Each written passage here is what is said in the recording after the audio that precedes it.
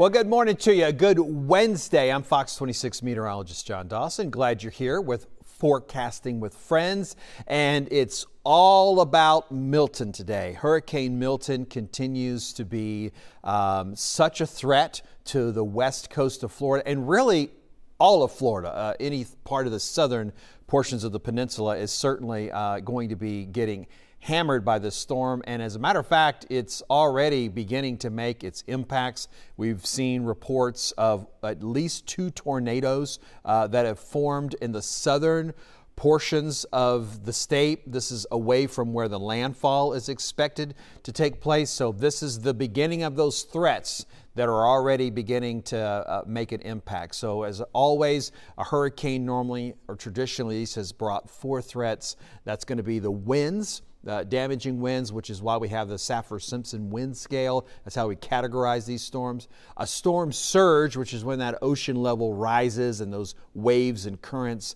are so destructive. That's traditionally been the most deadly component. We've got freshwater flooding, which is in recent years has become very deadly. Folks here in the Houston area, of course, know all about freshwater flooding from Harvey, where it just rains so much.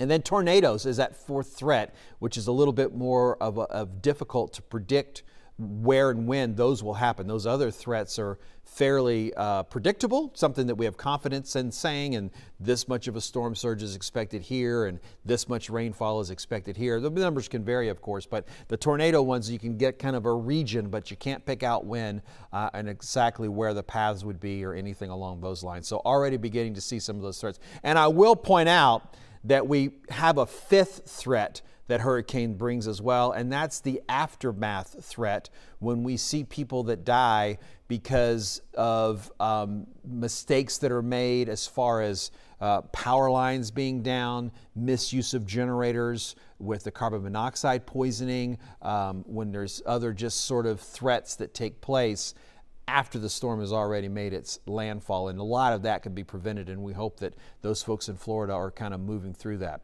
Let's jump into the graphics and talk a little bit about what we're seeing right now with Milton. You'll notice that that very distinct eye of the storm has sort of gone away within the last several hours. Clouds have kind of begun to cloud over that just a little bit, and that's going to help to keep the storm from strengthening. I'll go ahead and say it will help it to weaken, but I don't expect a large weakening to take place. We're so close to this landfall, we're probably looking at maybe 12, 16 hours at the most from when the eye will make its landfall across the west coast of Florida.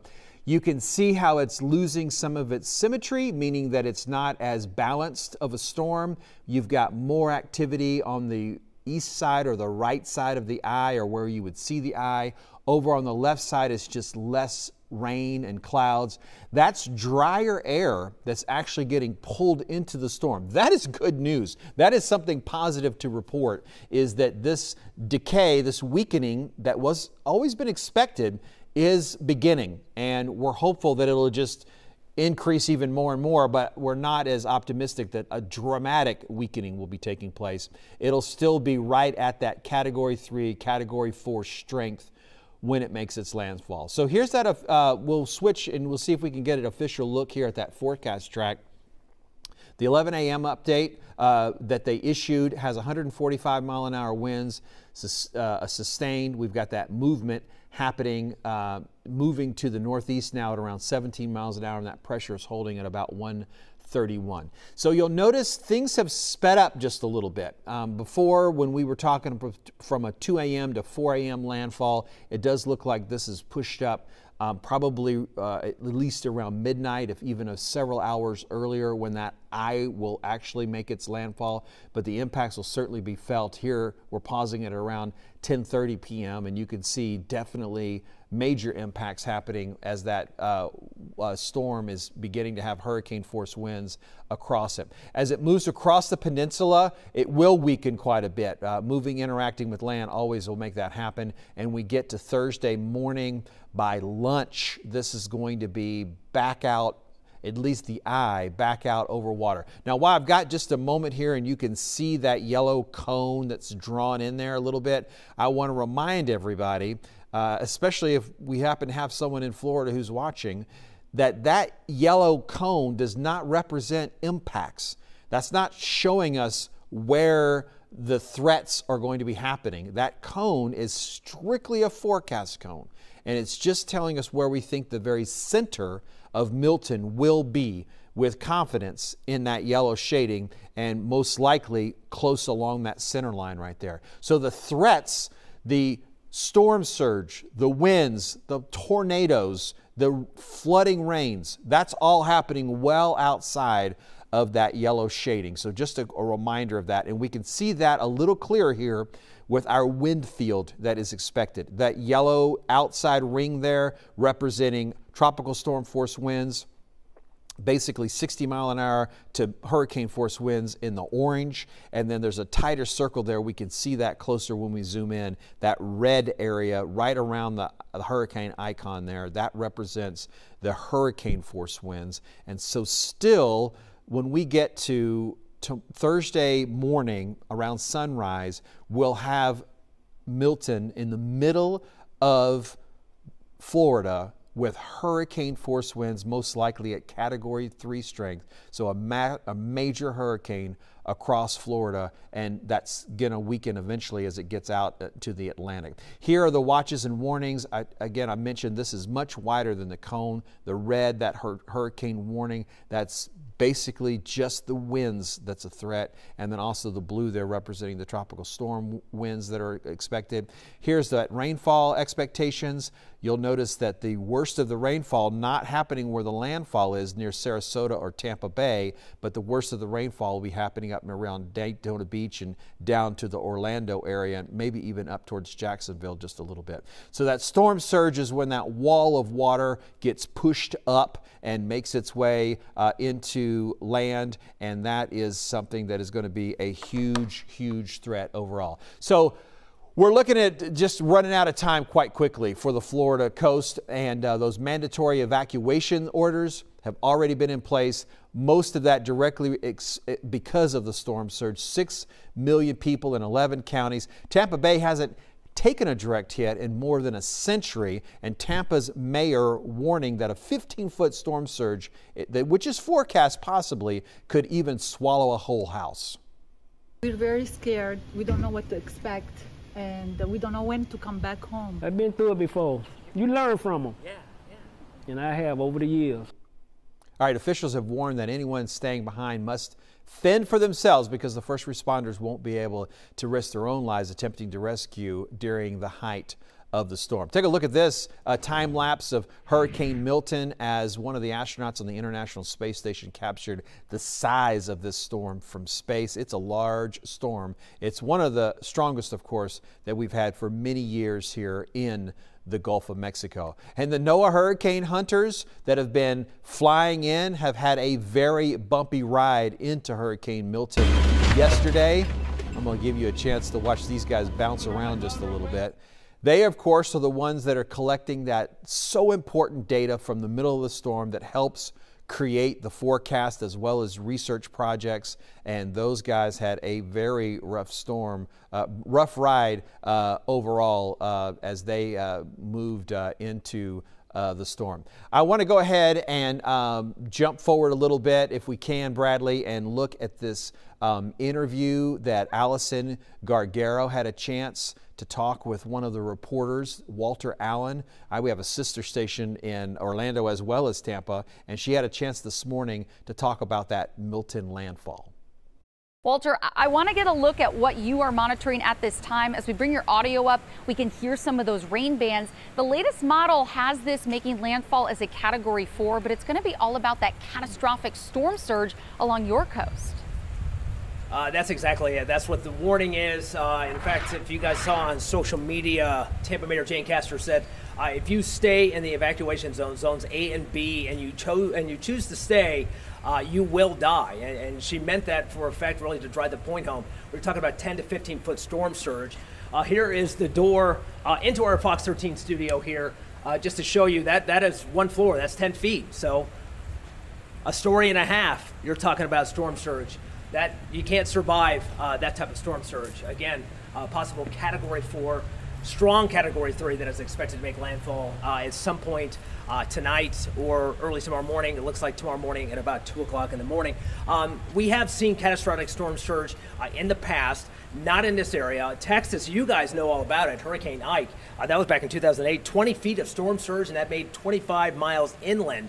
So that is the last devastating storm surge and something they're possibly preparing for here in the Bay Area. It looks like the eye is going to make landfall south of us, about 15 to 20 miles south of us. But you know that cone of uncertainty, if it were to jog just to the north, we can certainly see some of the worst of the storm surge. Now, the evacuations have been ongoing for multiple counties, all up and down our coastline. Hillsborough, Pasco, Pinellas, Manatee, Sarasota counties, multiple zones within those counties. So you're talking hundreds of thousands, if not millions of people being evacuated out of the area. Now, every storm has its own really personality. Some storms are rain events, some are wind, other storm surge. You got to remember, we're cleaning up from Hurricane Helene, so that was a storm surge event. So now we kind of have all three. We're checking all of the boxes. Heavy winds, a lot of rain, and storm surge. And we have a lot of debris, people's belongings, building materials, debris from Hurricane Helene that's been stacked up in front of homes. So the race is on to get that picked up so it doesn't turn into projectiles and fly against other people's homes or clog up sewers and drains. Crews have been working nonstop through the night to get everything picked up. That includes police escorts to and from dump sites. In fact, I think I heard from Mayor Jane Castor that about 75% of the city of Tampa debris has already been picked up. But again, sometime this afternoon, that will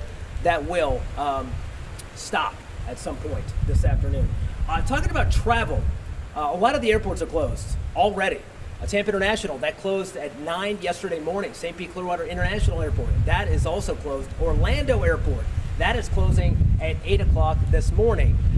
When you have a lot of water, you're talking about a lot of bridges in our area. So the big three, Courtney Campbell Causeway, the Howard Franklin, and the Gandy bridges, those are all expected to close this afternoon. And when the winds get high, about 40 miles per hour or higher, of sustained winds, then the Sunshine Skyway Bridge connecting Manatee County to Pinellas County, that will also close. You probably have seen some of the videos of the gas stations that are without fuel. There's not a fuel shortage. It is actually at the port, but there are just not enough trucks to get it out fast enough for the demand. There's just so many people trying to get gas all at the same time to try to evacuate out of here. So it's been a challenge trying to get gas to these gas stations. Now, all across the Bay Area, businesses have been boarding up in preparation of this hurricane. This is footage that was actually taken at a restaurant just down the street from us off of Kennedy Boulevard. The businesses are sharing messages of support for the community, writing Tampa Strong, thanking locals for their support, and finishing signs off with their hearts. There have been other signs that have expletives telling Milton to go away. Of course, I cannot share that on TV. But I will say, you guys mentioned the Waffle House. Some of those are closed in our area. So you have Waffle Houses closing. You also have Jim Cantori sightings. So you know you're in the bullseye of a major storm. Allison? And Walter, I mean, we see this time and time again with these tropical systems, down trees, down power lines, widespread power outages. So, you know, hopefully folks are charging their devices now so that they can watch you guys on the air. Unfortunately, when the power will likely go out a bit later tonight and tomorrow. Yeah, that's for sure. And the response from linemen, obviously we sent some of our linemen to the Carolinas to help out with that recovery effort. We have actually pulled them back. And Tampa Electric, they actually have a response of about 5,000 linemen on standby, which is historic. We have never had that before. And a lot of linemen are staging at Tropicana Field. You might have seen on social media, a lot of cots are in the actual field area where the Tampa Bay Rays play baseball. They are there waiting, along with the National Guard, ready to deploy whenever the storm moves through, guys. Well, thank you so much, Walter Allen with our sister station in Tampa. Please stay safe. We appreciate your reporting this morning. Thank you. All right, welcome back to Forecasting with Friends. I want to get right out live to Florida. I've never met Connor Hansen personally, but Connor, I'm glad you're here. I'm going to call you my friend today because I'm concerned for you. I'm thinking about you. Tell me what's the latest going on there in Tampa Bay area. Well, JD, of course, I appreciate that. just now we're hearing some sort of alarm blaring here in downtown Tampa as we continue to see these strong bands of wind and rain really build up. This storm expected to make landfall just about 12 hours from now, and it's less than 200 miles from Tampa Bay right now, already causing some serious problems in South Florida, tornadoes. People here in Tampa waiting anxiously to see where exactly this storm is going to hit. I tell you, it seems like this 10 a.m. update from the Hurricane Center has sped things up a little bit. Have you sensed any sort of tension or even higher stress levels with the fact that it's maybe even closer than what we thought it was going to be? Most definitely, and thankfully we're not seeing a whole lot of people out here, so hopefully most people who are in those mandatory evacuation zones have gotten out of here, and if they're not, they at least hunkered down.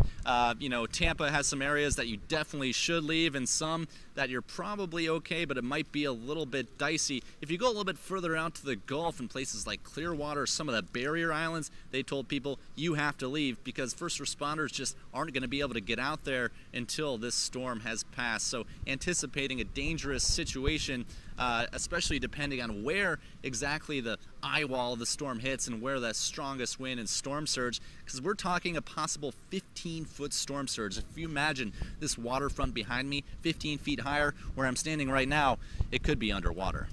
And I'm glad you mentioned all those threats, the storm surge and the winds. There's been a lot of talk about all the Helene debris that was still out and about. Have you seen a progress in that? Has there been cleanup that's been able to take place in this short amount of time? Yeah, and it's really hard to believe it's only been 2 weeks since Hurricane Helene passed by, and that destroyed some people's homes here on the water due to the flooding. But so many people had to bring their debris out to the street from all over the place. There was a huge effort to clean that up. We're talking about thousands of pounds of that debris. Unfortunately, it doesn't sound like all of it was able to be cleaned up, so there are warnings about that floating debris, especially once we see hurricane force winds again. That will turn into projectiles. So officials here are telling people if it's outside your home, just do your best to lock it down because that's going to go flying. All right, Connor, I know we're running out of time. I'd love to talk with you a lot more, to be honest. Thanks for making time for us. I do have one more question. This is a little bit more of a casual show here, and we just sort of want to know kind of the behind the scenes a little bit side of things. Tell me how are you going to stay safe tonight? What are your plans to make sure that you're going to be able to talk to us tomorrow morning? Well, I hope it'll ease your mind, JD, to know that we're not planning to stand exactly right here tomorrow morning during the thick of it. We'll be moving to a much safer location, a little bit more elevated, as long as we can stay there safely during the storm. Of course, if things get too dangerous, we'll have to pull back, but we plan to be here with you throughout all that. I hope we get the chance to talk again during that storm and after the storm, but we could be in for quite the night here and into early tomorrow morning. All right, Connor Hansen's in the Tampa Bay area, and I believe we get to talk to you again during our noon newscast. So we'll plan to talk to you then. Otherwise, make sure you're staying safe over the next 24 hours. All right, thanks, JD. Looking forward to it.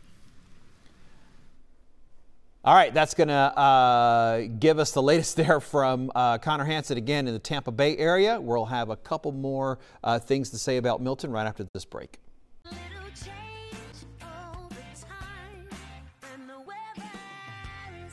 Well, this morning we're joining you from Clearwater, Florida, taking cover from the rain under a gas station that sits just after you get off a bridge heading into Clearwater. And this is what a lot of these businesses miles from the ocean look like. Boarded up, sandbags on the ground, and the pumps that we're standing next to actually are completely sealed as well. That's been a huge issue around here, is gas just running out with how many people we're trying to fill up and evacuate in time before Milton's landfall. This is actually a look at the final hours of preparations across Pinellas County for Milton last night. It was an eerie sight as all businesses in zones A, B, and C were ordered to close by this morning. Even grocery stores like Florida's popular Publix are not open. While thousands upon thousands of residents have heated evacuation warnings, some, like Brian Perrette, were still trying to get last-minute things done, and he had a last-minute change of plans. He was planning on riding out the storm at a co-working space in downtown St. Petersburg, but because a few large cranes downtown can't be secured ahead of Milton's landfall, he says the fire department told them they had to leave. My plan was to bring me and my dogs here and ride the storm out. Now I got to have a plan to ride the storm out back at home. We've got buildings that are over 100 years old. They've never seen this kind of wind. They've never seen this kind of rain, and it's coming. At this point, it's a race against the clock for people to get out of these coastal communities, and options are still available as far as places for them to go. Pinellas County has opened additional shelters in Clearwater and St. Pete. They now have 10 total emergency shelters opened, and last night officials told us that more than 5,000 people were taking advantage. We know the local bus service is offering free rides to shelters 24/7 until conditions become unsafe for them to be on the road. And we also know Uber has a special code that people can use to get a free ride to those shelters also. In Pinellas County, the barrier islands especially took the brunt of devastation from Hurricane Helene. The sheriff actually cut off access to everybody as of 7 o'clock last night. And right now, people are taking advantage of the big Tampa Bay area bridges still being open because those are expected to close later this afternoon. For now, I'm Regina Gonzalez reporting in Clearwater for Fox 13. We'll send it back to you. All right, thank you, Regina. That's a fantastic report there as the final preps are on, and we're already beginning to see some of the impacts, the tropical impacts from Hurricane Milton. They're minimal right now, but they're certainly going to be ramping up throughout the day before the actual hurricane force winds reach there, along with that deadly storm surge.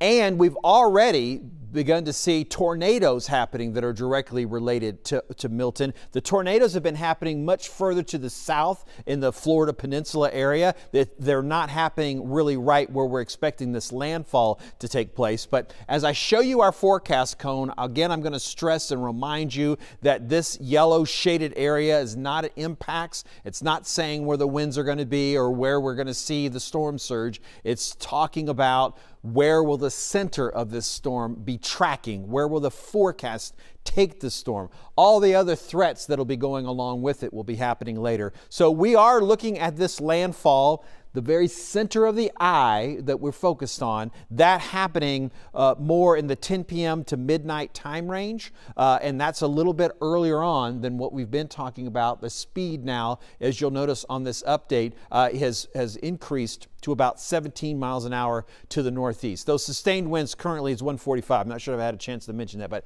145 on the current sustained winds. Still looking at borderline Category 3 to Category 4 at landfall. We'll have more news coming up at Fox 26 News at noon.